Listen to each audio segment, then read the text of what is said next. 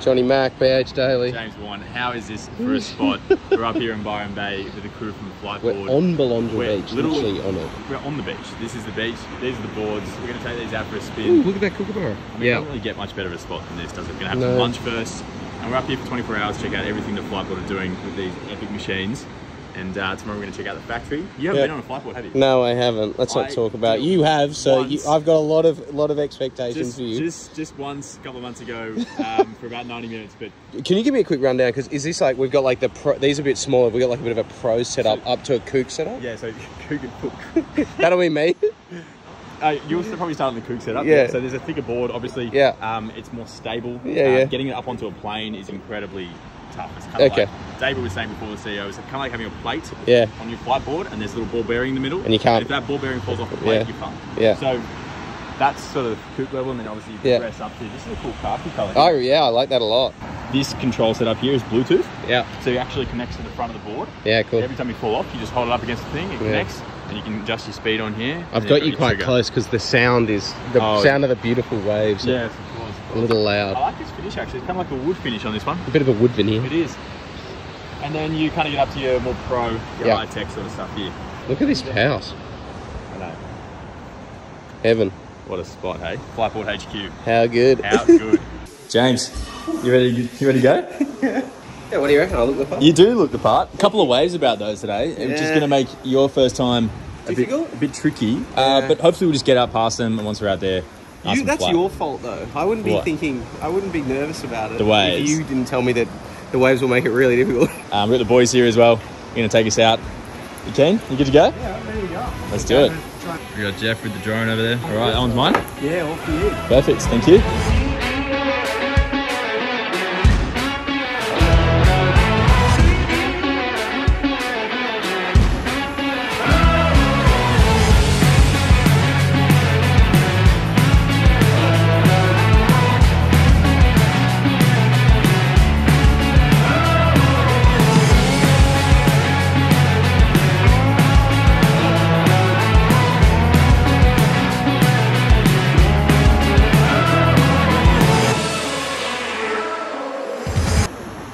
Addictive, isn't it?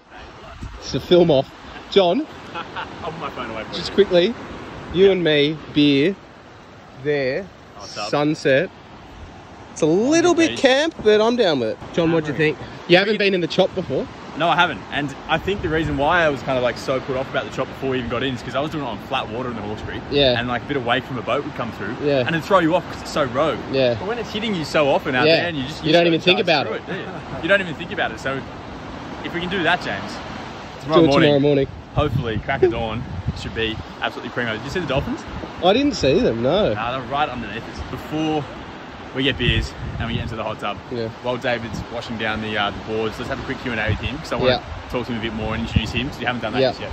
All right, James, going to have a quick look at the tech a little bit closer up. We're here with Fliteboard founder David Truen. Thank you so much for having us here today. First session done. What were your thoughts? Who scored better? Oh, that was fun. You guys did really well. I mean, the fact that you haven't done it before, I was pretty impressed, especially because it was pretty choppy out there. Right, it's super addictive. That's all I can say. Like, it is crazy. It's unlike any other feeling or sensation you can ever get, is it? It's like you're flying. It's like a magic carpet. All right, so Fliteboard, this is the one step up from the kook version, and then we've got this is a standard 100 litre board, which is probably the board that 70% of people would buy. We're looking at a surfboard. It's got a battery in here. The battery's over here, isn't it? Yeah, there's a battery. Yep. So that battery fits Big into battery, there. 2.1 kilowatt hour battery. So that's same sort of battery that's in a Tesla or powering your house with a power wall. And this is heavy. I had this up. It's because it's got a lot of cells in it. You know, that will literally run this house for a day. You know, so so how long can you operate this on the battery for?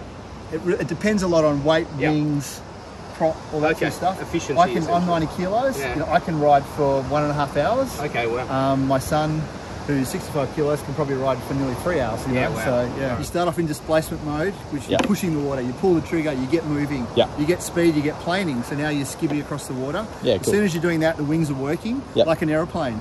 And except instead of having elevators on the aeroplane, your body's the elevator. You shift the weight back, you change the angle of attack, and you're flying, and then you're controlling it all with your weight. Yeah, awesome.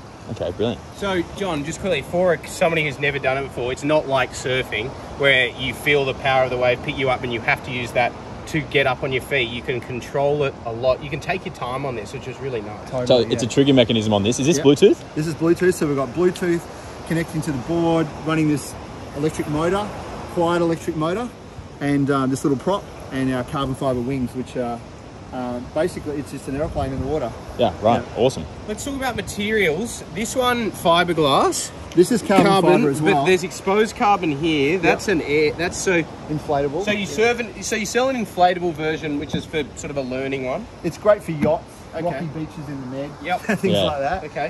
Families, you know, you can bet you fall on it and you bounce off it. Far easier to get up and ride. Easier for I reckon it's easy for the first session. Yeah.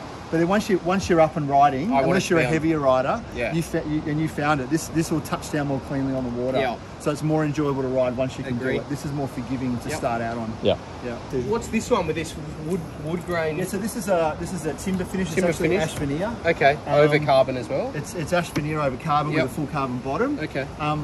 These coloured ones, the silver one and the green one. This is called a Negra carbon. So a Negra is like Kevlar. It's a bulletproof material. Yep. So we've got a Negra woven with carbon, and then we've tinted over the top of that. Okay. So this is still full carbon. Yeah, wow. So this is what you were riding. Yeah, this is a little Ultra. This is 4'2", 50 litres. And this has got... If I stand on it without moving, it sinks. Yeah, okay, I've got foot straps and a different shaped wing, you know. So this wing... I'm going to get out of the channel. This wing is like a V shape.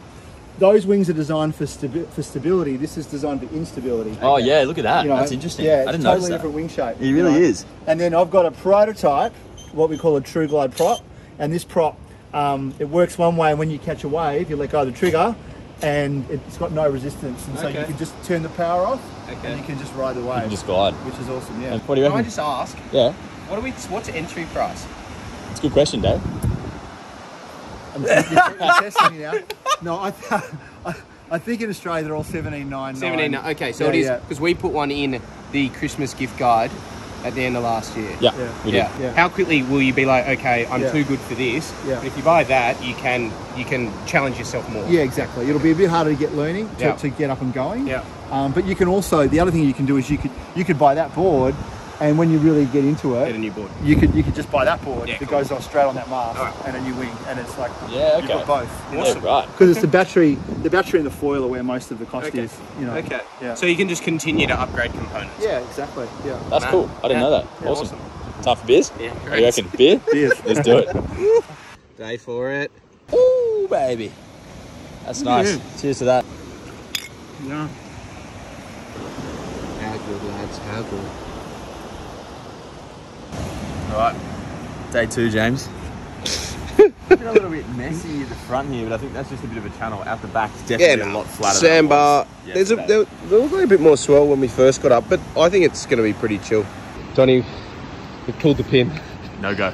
No go. Too much swell. I bought a little bit too much swell. We just saw a large set come through, and it's probably the last thing you need to contend with, having one of these flip and copping a bit of carbon off. It's also fun getting out there, but then getting back in too. The swell was to pick up. Then kind of cool. So we're going to go to the Bruns River instead. Nice and flat. A little bit murky probably, but bit of a sharky vibe. Bit of a sharky vibe, but going to get some A grade e-foiling in. I hope so.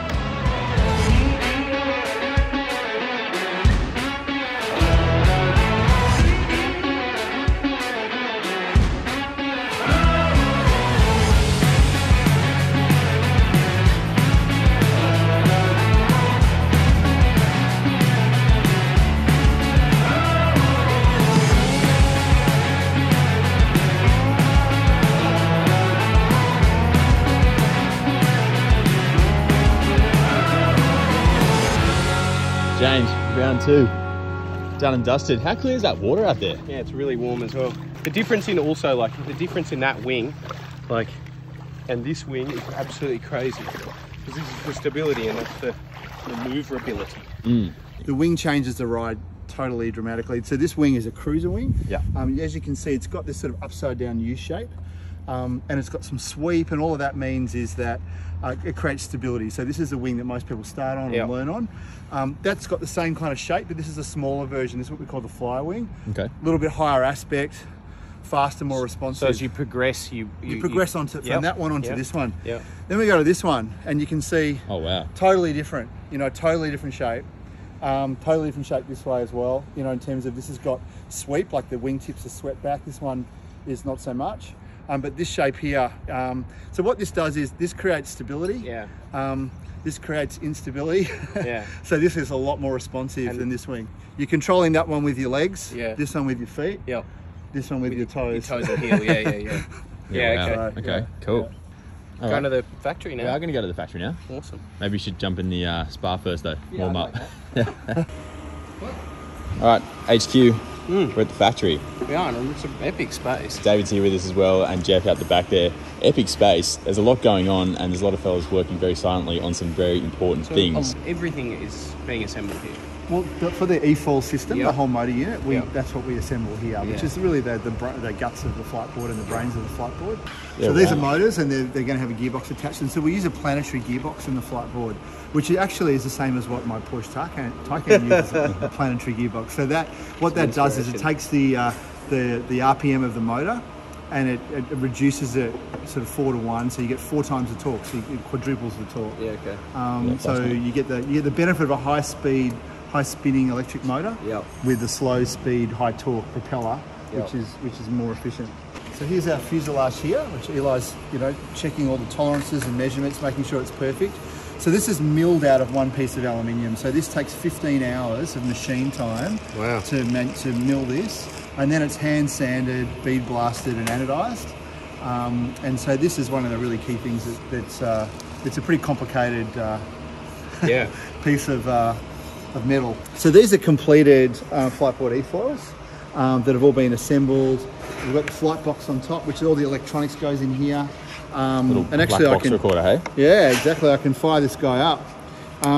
So our new Series 2 is so simple. It's really just, you've got the e-foil and you've got the battery. This little magnet goes on there, and then this system will fire up, and you'll see the lights come on, and that's it. So there's no electronics in the board now. In the flight board, this is all of the electronics of the drivetrain and the hand controller, obviously. If the cost of this is 4.5, the cost, the majority of the cost of the whole thing to set up is here. Yeah. So then you can customise it as you want. Yeah, that's it. Look at him. Fascinating. He's like lying as well. I wouldn't have even noticed that was a frog. How sustainable our product is. Yeah. Except for nature. Yeah, so sustainable. When you buy a flight board, the e-foil power unit comes like this. So we've basically got our e-foil unit here. We've got our charger, which is a really serious industrial charger that can charge a forklift. Yep, okay. Really serious. Also part of the cost then? Yep. Expensive fast charger. That'll charge the battery in about an hour and a half. Okay. And then in this little pouch here, we've got our hand controller and a manual and all the other tools. Look at that. Latches and lanyards. So and there's wings that come in here as well. So the board comes in its own bag as well. So you'll get this as one package, and then the board is one package, and generally they'll come together. And the battery may come together, or it might come as a separate package because the battery has to be transported as dangerous goods. Yes, of course. So it just depends on whereabouts in the world and how it's being fulfilled. Just so we're clear, the board itself comes in another, like a surfboard style board bag for transport as well, and that's free. That comes with the purchase. The bag comes with it. The bag's really heavily padded. It's actually got what we call a bikini around the board, which we came up with. This is all the power. So we've got this little bag here, and there's our 2.1 kilowatt hour battery. With a lot of engineering's gone into this actually, because it's got to be waterproof. We've dropped these things from 2 meters onto concrete. I won't demonstrate now, but continue to work. This battery would have taken a lot of R&D to get right. I think we developed 7 different batteries that we made 20 prototypes for each of those 7 before we got it into production, because it's so important to get this right. There's a lot of energy in here, and it's being used in a really harsh environment. So we really want to get this right. So we think this is the best sort of marine battery, portable marine battery available. Thank you so much. Pleasure. It was I just realised how tall you are. An unbelievable 24 hours. Thank you so much for showing us around, James. I mean, I don't know about you, but I'd love to be able to afford one. I can't right now, but if I could, I'd be walking out of here with one of those boards. I'm going to say it was way cooler than I thought it was going to be, and easier. So, it was epic. Hopefully we've given you a good overview of everything to do with Fliteboard. And thanks to the guys for having us. Appreciate it. Thank you. Thanks very much. Cheers. Great having me. How good? How good.